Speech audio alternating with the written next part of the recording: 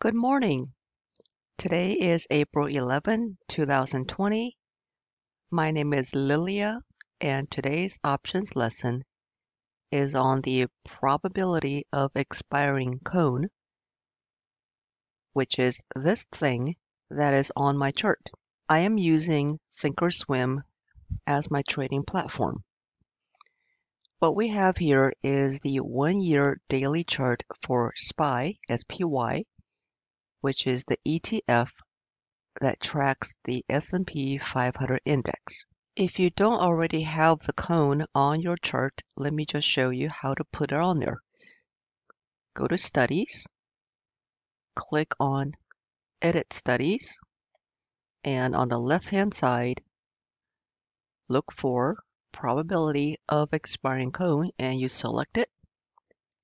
Click on Add Selected, then click on Apply, and OK.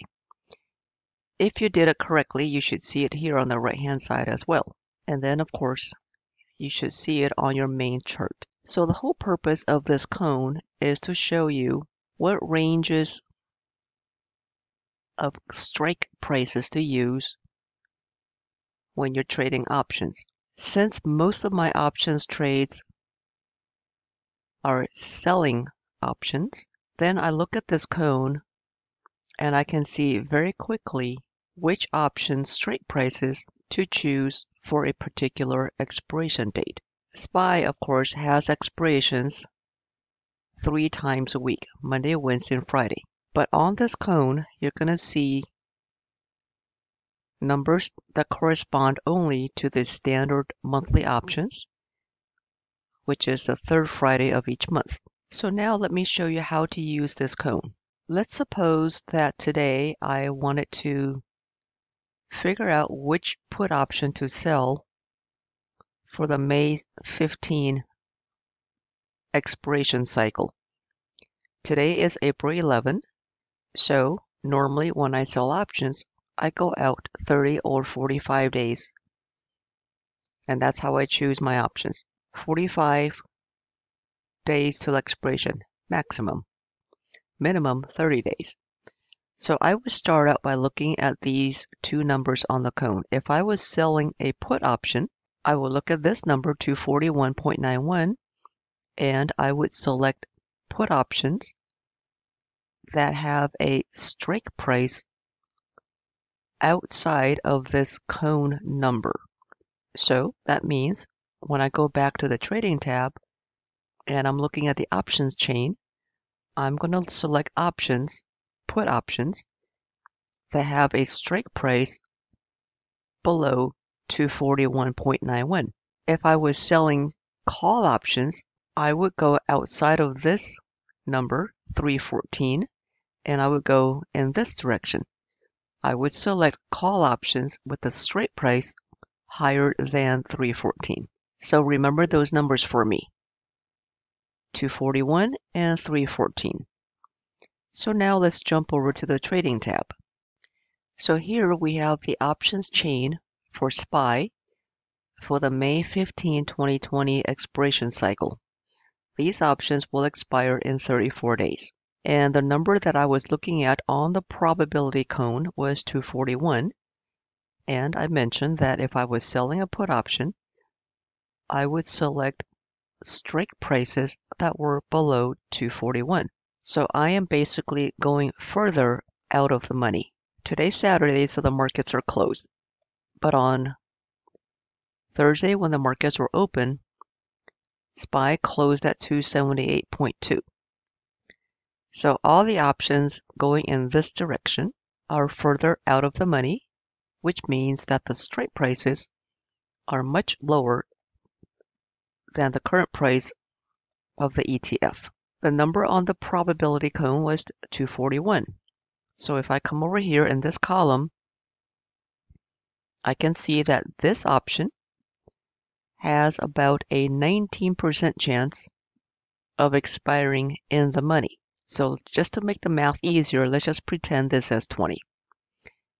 That means there's an 80% chance that this option will expire out of the money. So usually when I'm selling put options, I like to select options that have about an 80% chance of not getting assigned. In some cases, I am 100% sure that I would like to get assigned on a stock. Because this is SPY and it is a very expensive product, I would rather not get assigned if I was selling this put, but if I did get assigned, I would be okay with it. So when I'm trading options that have a high strike price, I prefer to sell options that are further out of the money, which means that I always look at this number, probability ITM. That's a probability that I'm going to get assigned 100 shares of SPY at the strike price of 241. And according to the statistics, there's only a 20% chance of that happening, so I'm totally okay with this option. This option meets all of my criteria. It has a nice premium, and it is between 30 and 45 days until expiration. Of course, if you wanted to lessen the chances of getting assigned, you would certainly go further out of the money and select options that have a much lower probability ITM. So for example, if you wanted to do this option with the strike price of $207, this option only has a 6% chance of assignment, and you still get to receive $102. 207 is $71 below today's current price of SPY. According to the statistics, there's only a 6% chance that SPY could go back down to 207 in 34 days. So this is, of course, acceptable risk.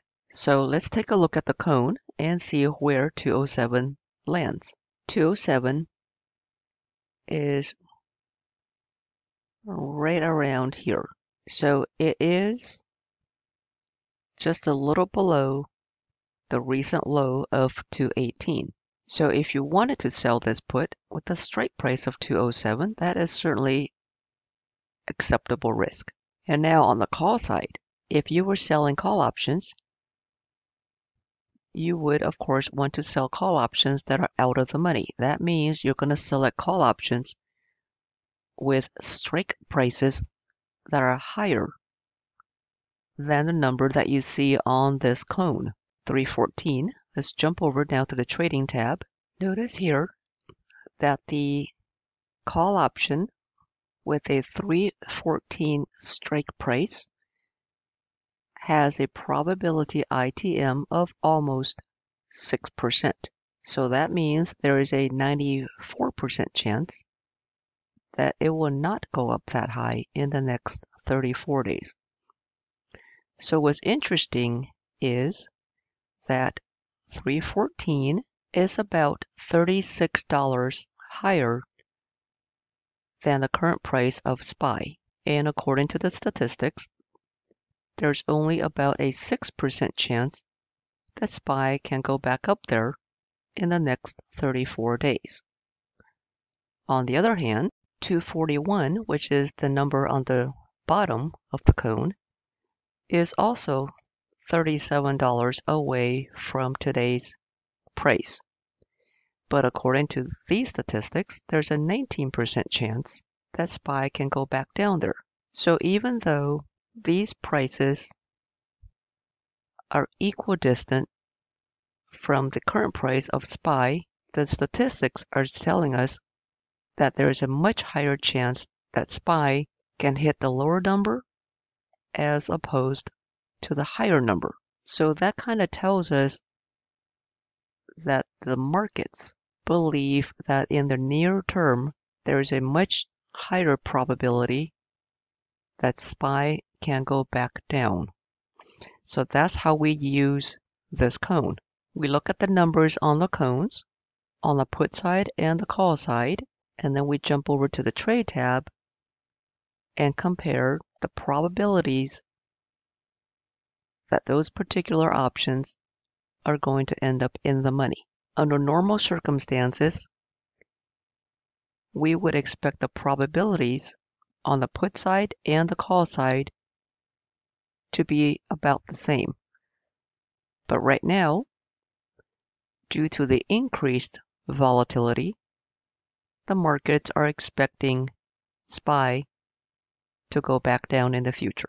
I'd like to take this opportunity to thank my loyal Patreon supporters for making this video possible. Thank you for watching, and remember to share the knowledge and spread the wealth.